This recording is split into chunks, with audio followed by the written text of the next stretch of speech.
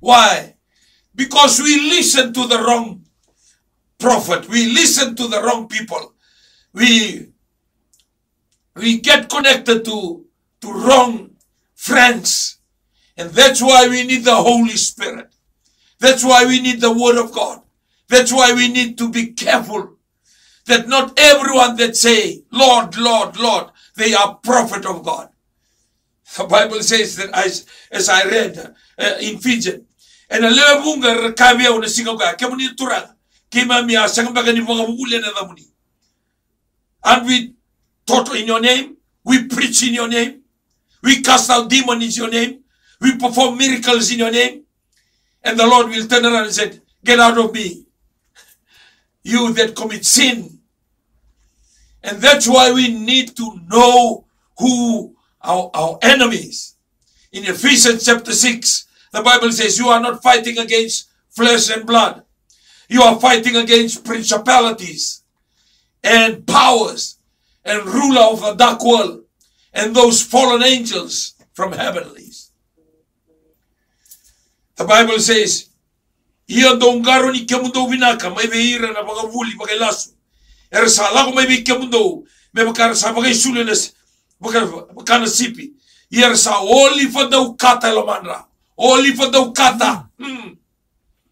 Oli fadau kata via chulomiko, via waseiko, via bagamavota kiko. Ferocious. And I believe that this is the time. The world is putting up a platform that any Tom, Dick, and Harry can preach. Any Tom, Dick, and Harry can say, I am a good person. I come to you, you give this, you give this. There are so many con artists in the social media today. Hallelujah. They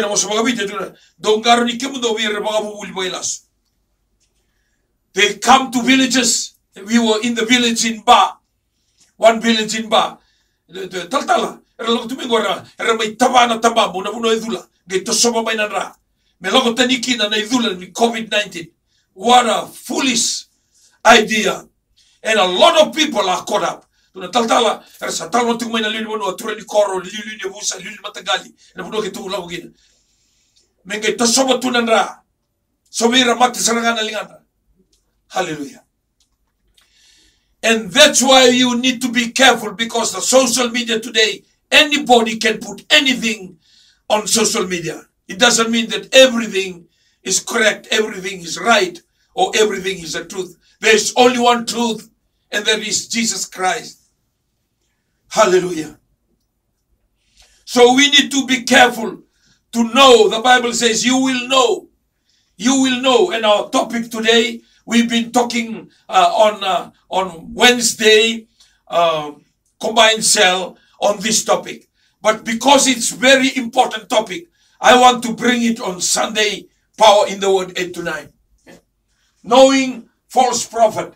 Beware of false prophet who come to you in sheep's clothing,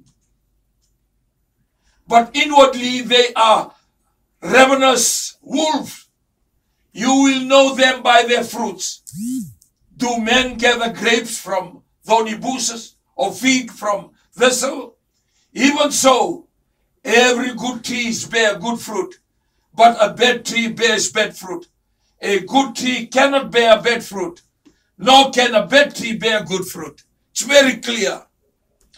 That's why we need to be on the dot, on the spot, and walk with the Holy Spirit. The Bible says, walk by the Holy Spirit, or by the Spirit, so you don't do the lust of the flesh. Hallelujah. Wako tamay doon ital talagase, de vuno wabo gitiko.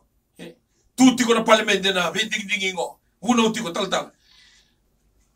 Niko sa tal-tal tiko, or New Methodist Christian Fellowship, if you want to stand in the election, you have to resign from your tal-tala, you have to resign from ASP, you have to resign from your tal-talagase, you have to resign from a HQ job. Hallelujah. They don't go together. Hallelujah. Okay, I'll put it biblically. When God called Abram, he called him to lead. He was not a prophet. Hallelujah. That's why he came and offered his one